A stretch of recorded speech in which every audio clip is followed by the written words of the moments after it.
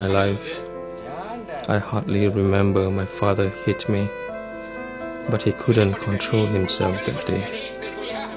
I have sold his teaching in vain, dishonoring honesty and responsibility he has always wished on me.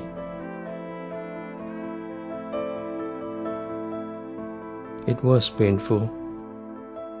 No matter how harsh he can be on me, he still cares for me. That pain flew away.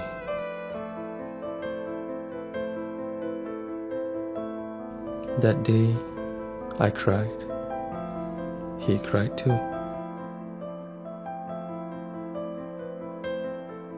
Days became weeks.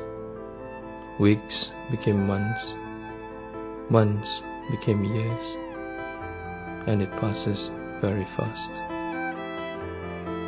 Life is unfair, they said.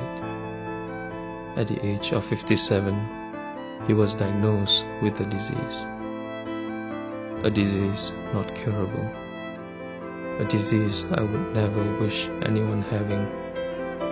Not even a single person in this world. Not my father, for sure.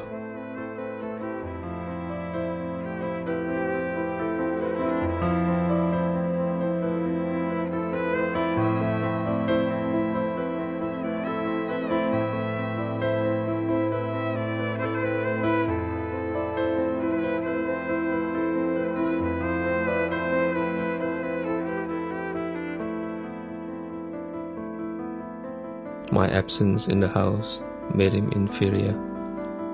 I couldn't have imagined his loneliness, his suffering, his consciousness with the surroundings. I tried hard searching for him everywhere, just like how he tried hard searching for his lost soul. His condition got worse. He can't even remember his own son.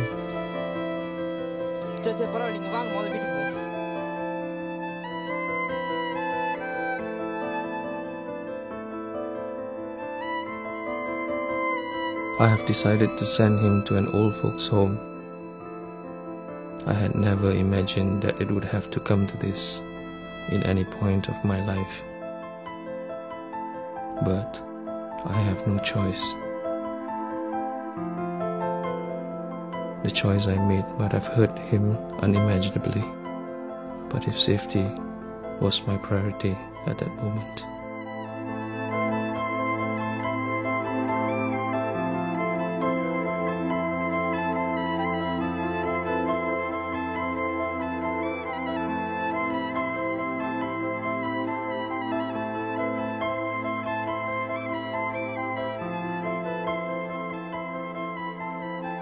Thinking back, I do have a choice, I guess.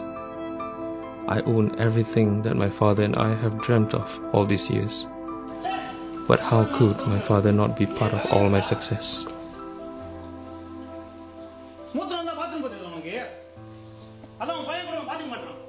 I have never ever raised my voice against my father.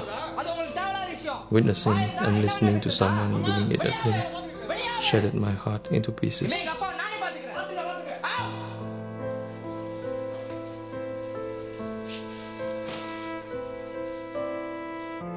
In the midst of his sickness, he still struggles his mind just to leave me a note. It makes me wonder, am I worth this much love from you, Father?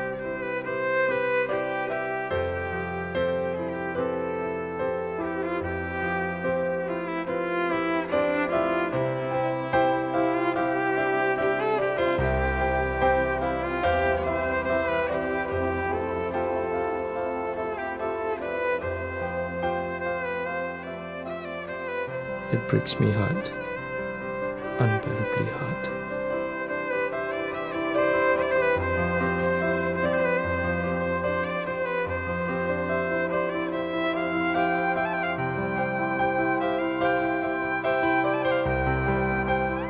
Forgive me, Father.